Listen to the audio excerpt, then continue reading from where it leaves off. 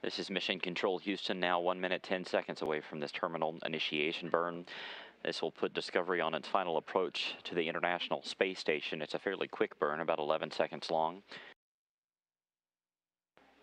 It will involve the left Orbital Maneuvering System engine.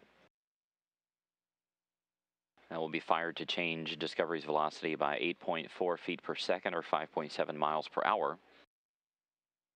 Discovery is performing this burn from a distance of about 9 miles away from the International Space Station. You see the white dot there on your screen. These are views from the cameras on the outside of the station's structure.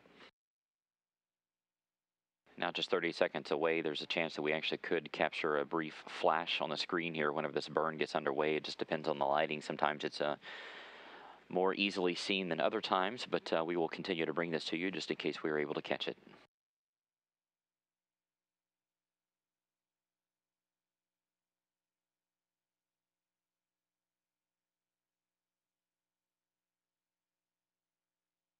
Five seconds to the burn.